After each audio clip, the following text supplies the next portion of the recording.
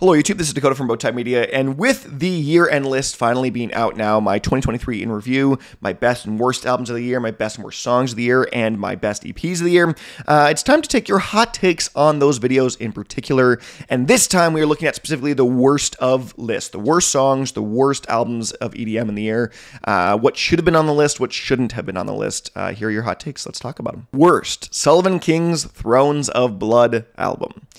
That one should have landed on the list, and you're saying, and I think it shouldn't have. I really don't think it's that bad. I think there are a lot of shining moments in a track list that is not all that shining. I don't think it's a great record. I don't think it's a bad record. I think it's a perfectly mid. I think I gave it a 5 out of 10.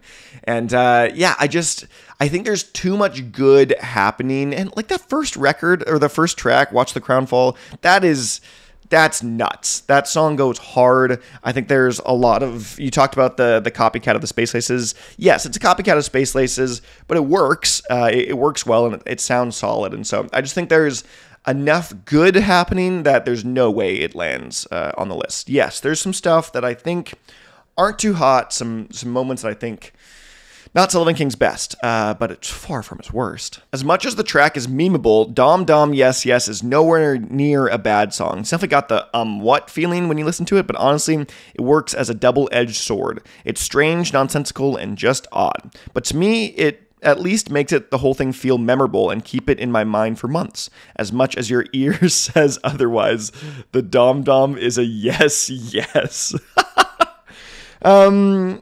Sure. I mean, I get that, but you can have a meme song and it can still be bad. You can have meme songs that still aren't great. And that's what I talked about in the list. This one was by Rehab in particular.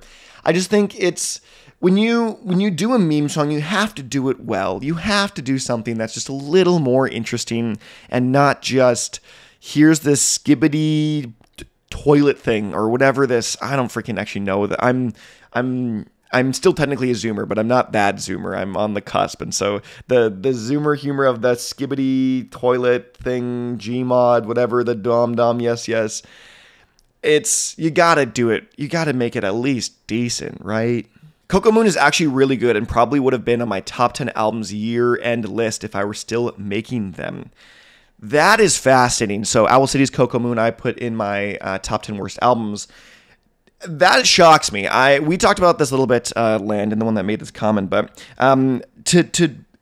it's fascinating to me that I would say that it's on a worst and you would say it's on a best. Like, it's nowhere like an in-between. Normally, oftentimes it's like, oh, it should have been on the best or it should have been on the worst, but no, the other person thinks it's just meh or shouldn't have been on the list or whatever. But to go from a fully flip-flop of one person says it's best, one person says it's the worst, whew, I don't know if I'm missing something. I don't know if you're missing something or if we just have crazy different tastes of music, which I know we don't. So this is weird for me. But I just don't think there's any way this lands on the top. And I think a lot of people agree with me in that sense, at least. Although I've also seen a lot of comments of people agreeing that it shouldn't be on this list. So this is a weird one. What do you think? Owl City, Coco Moon, best list, worst list? What do you think? You missed the song Sugar by Weird Genius and Sarah DeWarren on your worst songs list of 2023. No, I don't think I missed it. I've heard the song. I don't think it's the best song in the world. And I would say it's not solid. I actually don't think the song is good. I'm not a fan of it. I like stuff that I like other songs that these artists have produced. But to say it's the worst is... no. It does have a weird beat to it. It has a weird style, and the drop just feels a little muddy in a lot of different areas, but I don't think this lands on the worst list. I don't think so at all. My guess is you might just be someone that listens to mainly just Monster Cat, and your worst of the Monster Cat year is here, and you just think it should land on the list, but there's way worse stuff out there. I don't think the hate on Better Off Alone Part 3 was warranted. As an Alan Walker fan for approximately 5 years and seen his general decline in quality over quantity, he has made much more forgettable tracks this year, and Better Off Alone actually does somewhat hit that uplifting, happy vibe that it goes for.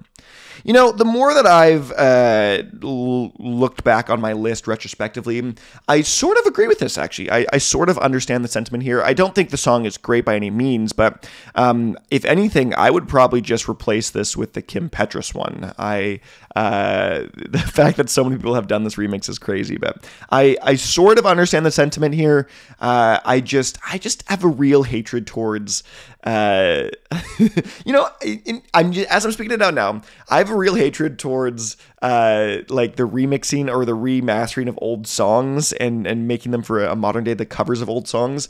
And I've had not a hatred, but a distrust towards Alan Walker's new production. And so I think the two just came to one for me. And I was like, yes, this is the one I have to put on the list. So I think it was more of a melding of a bunch of different things. And it checked a bunch of boxes for me. And that's why I landed here. But I sort of get the sentiment. Maybe if I were to redo the list, I maybe wouldn't put it on anymore, but who knows?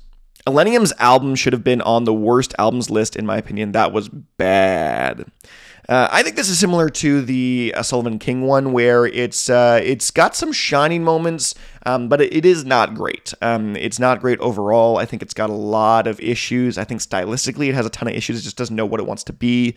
It's a lot of times trying to be the pseudo rock album, even though it's not, and ILLENIUM's just style of production is faltering and getting weaker and weaker with each new album cycle. And so I agree that it's not a great record. I don't think it lands in the worst, though, and I don't think it lands in the worst. And this is one of the ones that I easily would have put on if I really did think it was that bad.